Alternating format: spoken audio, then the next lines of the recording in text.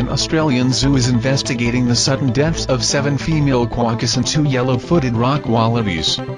Why the marsupials died remains a mystery, but plant toxicity is believed to be the most likely cause, an Adelaide Zoo spokeswoman said. The vet team is confident it is an isolated incident, but further investigation is underway, she said. Often dubbed the world's happiest animal, quokkas are darlings of tourist photos on social media. But less than 15,000 remain in the wild, most on Western Australia's Rottnest Island. Only about 2,000 yellow-footed rock wallabies are left in the wild, mostly in South Australia, estimates suggest.